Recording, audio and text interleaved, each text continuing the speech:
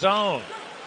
He dropped it, centering pass to Tavares to the backhand, shoots, he scores! John Tavares stepped the backhander just out of the crossbar, and a good rush from the Leafs cuts the Hawk lead in half. They've been quiet all game, but it's the transition back into the zone, and you see the Hawks, they're back, they have the numbers, but John Tavares makes that shovel shot on his backhand up and over the glove on Kevin Lankinen, with Connor Murphy down in front looking to block a shot. Here we had nobody home for the Leafs in front. Now they get it to a quick shot. They score! David Camp. A backhand shot almost drifting away from the net. And the fourth line defensive centerman has tied things up for the visitors.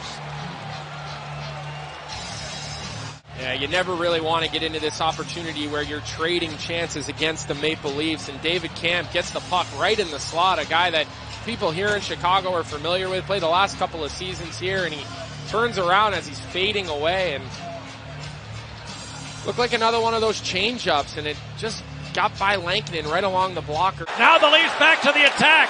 Here's a lead pass, a breakaway chance for Nylander. The Leafs win. William Nylander, sent on a breakaway, has tucked it 5-hole. And the Toronto Maple Leafs, who were once down 2-0, have won the game 3-2 in OT. What an ending that would have been for a guy who had a great game, and then that's what happens in 3-on-3 overtime. It turns into a chance for chance, and Nylander ends up with the breakaway, and he takes the pass from Matthews and gets Lankinen moving, slides it through his 5-hole, and